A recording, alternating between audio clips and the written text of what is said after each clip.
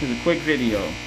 So this customer bought this house, and while it was under closing, we had a big rainstorm, and a lot of people flooded, and they do have evidence in the other room that they have window wells that flooded.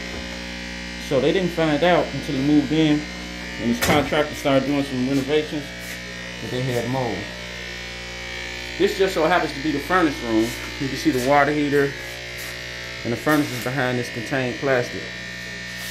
So they removed the baseboard and they found this, and they drilled some holes in there. It's a good thing to put holes in there, but this is one thing. If you ever taking baseboards off and you see mold that looks like this or similar to these black spots, you want to stop. You can see all here.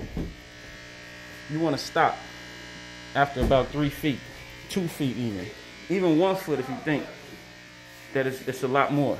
And hire a professional, or before you remove any of that or disturb it, you build a containment, because now there's a lot of spores in the air.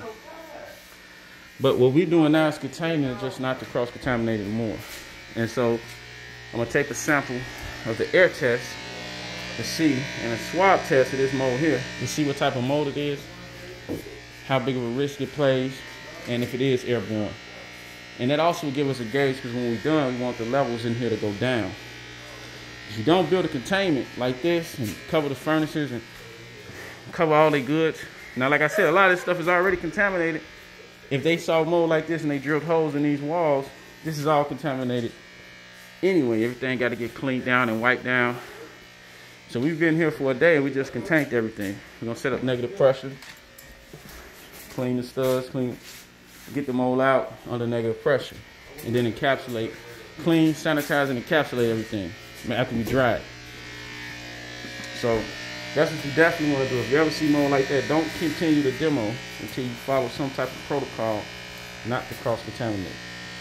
It's a lot easier to take the time to contain and spend the money to contain than it is to have to come in and clean everything and wipe every horizontal surface down and do deep cleaning and clean the furnace and clean everything, which may still be the protocol in this case. We just don't want to make it worse because it's already, as you can see, exposed.